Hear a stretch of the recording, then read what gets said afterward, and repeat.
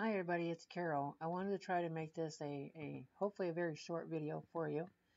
Um, I have learned how to do a lot of my PNG work just from watching YouTube videos, but I can't seem to find one that combines the two things that I'd like to do and need to do most of the time, which is not only take the background out, but soften the edges, which is known as feathering.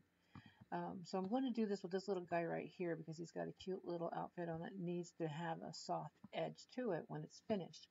So if you come up here to layer, so we can start this, just go down to where it says transparency, add alpha channel. Now you take your wand, they call it fuzzy select tool on GIMP, that's what I'm using, and just click the background of the white. And you notice not all of it selected, so use your shift key, hold that down, and come into the other areas. The only areas I'm concerned about are his hands because they are very white, and I may lose the fingers or a couple of them, but I've already done this earlier, so I'm not concerned about it. And there's a little something hanging out down here because I cropped it, so I'm not worried about that. All right. I'm not going to go into detail about his fingers. That's for another video, and I may even have that listed in my videos that I've done previously. All right, so before you go to the edit where you're going to find the cut button, what you need to do in order to soften the edges, go up here to select, invert, it will go in just a smidge. Come down to select again to shrink. I have mine set on a 1. Click OK. Go back up to select again. Come down to feather. I have mine set on a 2, so it won't be so too much won't disappear on the edges. And click OK again. Back up to select. Go back to invert. Now come over here to edit.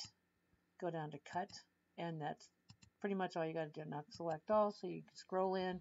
You can see the soft edges, and they won't be hard edges to deal with when you need to place this cute little guy in a background. And like I said, I did do this earlier, so all this has been cleaned up. Now to save it, go to File, go to Export As. Do not use Save As. And come over here where it says the name of the image. You want to backspace, get rid of the JPEG, put in PNG, make sure that little period is there. Export, export again, export one more time.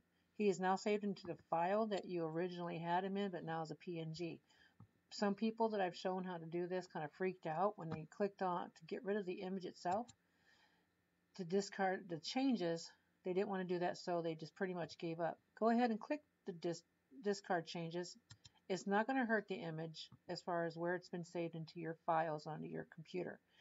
And pretty much that's it. That's all you need to know on how to PNG as well as soften the edges on an image, all at the same time. So thanks. Have a great day. Bye.